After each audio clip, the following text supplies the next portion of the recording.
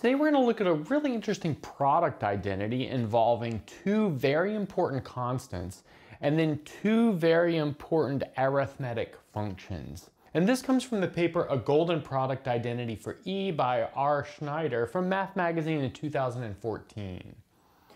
So in particular, we'll show that E is the product as n goes from 1 to infinity of 1 minus 1 over the golden ratio to the n power, all raised to the mu of n minus phi of n over n.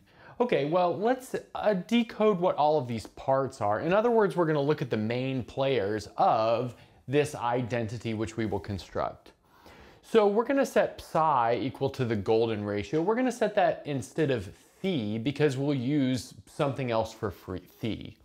So let's recall that the golden ratio is half times 1 plus the square root of 5. It's also defined as the positive root of this equation psi squared equals psi plus 1, or I should say psi satisfies that.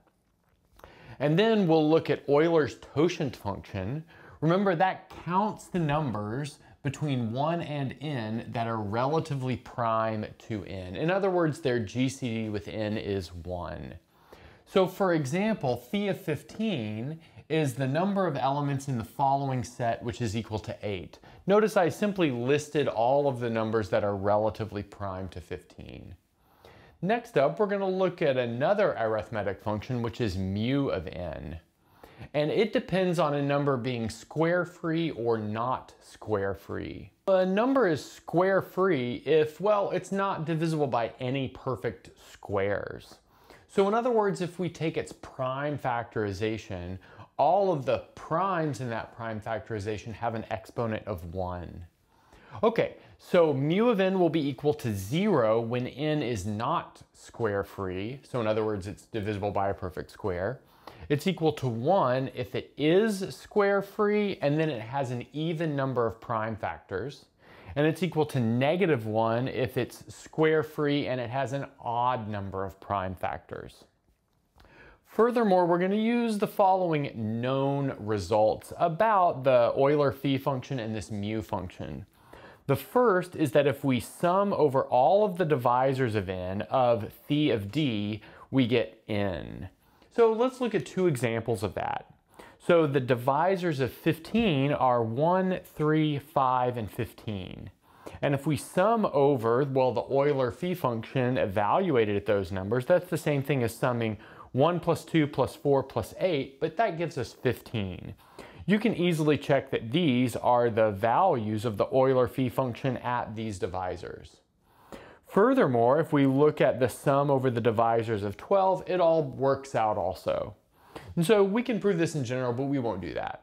So there's this similar result for the mu function, and it says if you sum up over all of the divisors of n, you get 1 if n is equal to 1 and 0 if n is bigger than 1. So let's look at some examples of that. So if we sum up over all of the divisors of 15, notice all of the divisors of 15 are square free.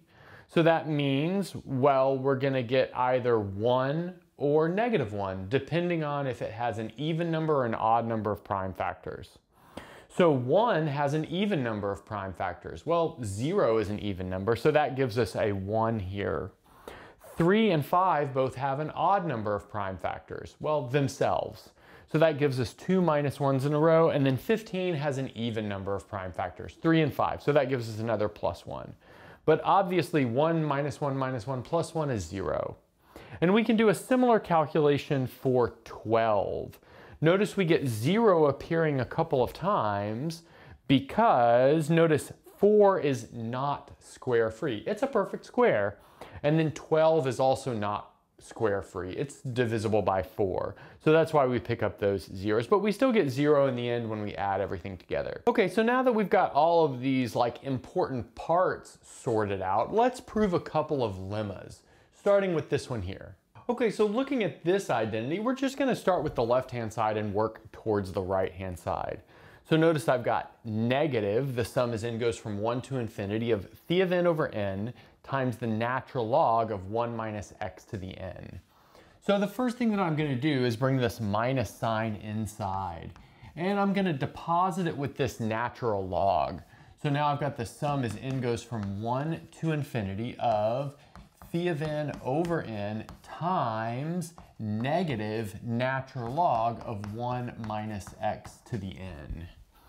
But now I'm going to write that negative natural log of that stuff, well, as a certain integral. So let's do that. So this is going to be equal to the sum as n goes from 1 to infinity. I'm just bringing some stuff down here. So we've got phi of n over n. And then this bit right here can be expressed as the integral from 0 to x to the n of 1 over 1 minus t dt. So if we take the antiderivative of this, because of the chain rule, we get negative natural log of 1 minus t. And then evaluating that at 0 and x to the n, well, it deposits us this right up here. And you might be worried because I don't have an absolute value here, but for the purposes of what we're doing, we'll actually only need the value of x to be between 0 and 1. So let's maybe point that out here. X is between 0 and 1. Next up, what we'll do is expand this as a series. So that's a simple geometric series. So we have the sum as n goes from 1 to infinity. We still have our phi of n over n. And now this is, well, it'll be the sum as k goes from 0 to infinity of the integral from 0 to x to the n of t to the k dt. So I also exchanged the order of summation and integration, but that's totally allowed here. But now let's look at this integral right here, which is fairly easy to calculate via the power rule. So we need to increase the exponent by 1 and then divide by the new exponent. So that'll give us t to the k plus 1 divided by k plus 1, evaluated between 0 and x to the n. So that'll give us x to the nk plus n over k plus 1. Okay, so we have something like that. But now before we plug that into our sum and maybe start the next step, I'm gonna do a little bit of re-indexing. And that re-indexing will be to take this k and replace it with, let's see, it'll be k minus 1. Okay, so let's see what that leaves us with. Now we'll have the sum as n goes from 1 to infinity, and then the sum as k goes from 1 to infinity of phi of n over n times k times x to the n times k. So we picked up a k in the denominator from this k plus 1 that's been re-indexed. And we have got this nk in the exponent, again, because of the re-indexing and the fact that we had an x to the nk plus n there. Okay, great. But now I'd like to re-index this a little bit more. And I'm going to re-index this maybe like in terms of the power of x that I see. So what I'll do here is that I'll set m equal to n times k. And then I'll switch the order of summation. So this is going to be a little bit tricky, but I think if we are just careful with it, it'll be okay. So now this will be equal to the sum as m goes from 1 to infinity of the sum of n dividing m. Because notice, no longer are we really summing over all of the n values. The n values have to be divisors of m based off of this re-indexing that we have right here. Okay, and then here we'll have phi of n over m times x to the m. That's after that re-indexing. Next up, since the inner sum only depends on n, we can factor the x to the m over m out. So let's do that. So this will leave us with the sum as m goes from 1 to infinity. We have x to the m over m. And then inside of that sum, we have the sum of n dividing m of phi of n. But now we can use that formula that we mentioned earlier when we sum over phi of the divisors of a certain number, and we'll know that this sums up to the number m. But that'll cancel the m that's in the denominator, simply leaving us with the sum as m goes from 1 to infinity of x to the m. But then by the geometric series summation rule, that'll be starting term over 1 minus common ratio. So that'll be x over 1 minus x. But look, that's exactly where we wanted to end up here. And now we'll move on to our next result, which on the left-hand side, it looks exactly the same, except phi of n has been replaced with mu of n. So I've got it started up here, but we're actually going to skip a bunch of steps, just given the fact that these are identical to what we did on the last board up until a certain point, because phi of n didn't play a role until fairly far into the calculation. So let's jump to that point. So here we had this was equal to the sum as m goes from 1 to infinity of x to the m over m times the sum over the divisors of m. So in other words, n divides m of mu of n. But let's recall that this was that nice piecewise function. So this was equal to 0 when m was bigger than 1, and it was equal to 1 if m is equal to 1. So we can exhibit that as like a delta function. So this is like delta m comma 1. So like I said, in other words, this is 1 if m is equal to 1 and 0 if m is not equal to 1. Okay, but notice that's going to collapse this infinite sum to a finite sum. But not just a finite sum, only a single term. And that'll be the term when m is equal to 1. So that's going to give us x to the 1 over 1, in other words, x. But that's exactly where we wanted to end up. So we already have this second identity. And now we're ready for our final calculation. So let's start by recalling that we have psi squared equals psi plus 1. But we can rewrite that a couple of different ways. Notice that we can divide everything by psi here, and we'll have psi equals 1 over psi plus 1. Okay, so that's maybe like an equivalent definition of psi. But then also we can maybe move some things around, and we'll have psi times psi minus 1 equals 1. So we get that from moving this psi over and then factoring something out. But now we can divide this by psi minus 1 to give us something like this. We have psi equals 1 over psi minus 1. But then maybe multiplying by 1 over psi, we get the following expression. Okay, great. So now at this point, we're going to take this equation and solve it for the number 1. So that gives us 1 equals psi minus 1 over psi. But now I'm going to go over here and take this version of psi. So in fact, I'm trying to get this all in terms of 1 over psi because that's between 0 and 1. So that's in the interval of convergence of these two series. So that's kind of the strategy here. Okay, so anyway, this is going to be 1 over psi over 1 minus 1 over psi minus 1 over psi.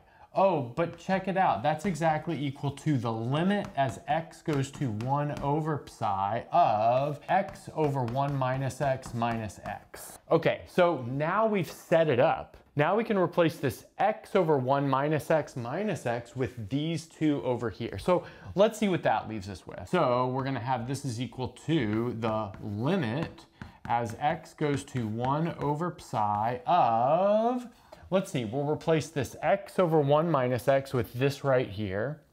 So that'll be minus the sum as n goes from 1 up to infinity of our phi of n over n times our natural log of 1 minus x to the n. Well, let's maybe color code this. So we just made this replacement in the magenta underlining. And then next up, we need to subtract off x. But notice subtracting off x is going to cancel this minus sign, so that'll give us a plus the sum as n goes from 1 to infinity of, we have our mu of n over n, natural log of 1 minus x to the n. And then let's maybe color code this as well. So let's maybe underline this in blue and this in blue. But those series are really set up to combine quite nicely. They both have a 1 over n term and a natural log of 1 minus x to the n. So putting those two things together, I have the limit as x goes to 1 over psi of, well, let's see, we're going to have the sum as n goes from 1 to infinity of, we'll have mu of n minus phi of n over n times the natural log of 1 minus x to the n. But now, since psi is, like I said before, in the radius of convergence here, we can simply evaluate this at x equals 1 over psi. So that's going to leave us with the sum as n goes from 1 to infinity of mu of n minus phi of n over n, and then we have the natural log of 1 minus 1 over psi to the n. Okay, great. But now let's maybe take a step back and see what we have. So we have 1 equals this infinite sum. So now if we take the two ends of that equation and we exponentiate, so let's say that this yellow arrow is just exponentiating. Well, exponentiating the number 1 gives us, well, the number e. And exponentiating over there, well, it'll change a sum into a product, and then we can use log rules to do more. In fact, we'll get the product as n goes from 1 up to infinity of 1 minus 1 over psi to the n, all raised to the mu of n minus phi of n over n. But look, that's exactly what we wanted over here. So there we've done it. We've established our golden product identity for E. So maybe let me know what you thought about this in the comments. And do you have your favorite identity involving E? Maybe post that in the comments as well. And that's a good place to stop. Thanks for watching and sticking around until the end of the video. And since you're here, don't forget to gently press that like button, subscribe, ring the bell, and select all notifications to never miss a video. If you want to get your name in the credits like you see here, access the live seminar series, review videos before release, and more, go to patreon.com/michaelpennmath and become a Patreon member today. If you want full ad-free course content, subscribe to my second channel, Math Major. I've got courses on linear algebra, complex analysis, and proofwriting, among several others. And that's everything. Bye.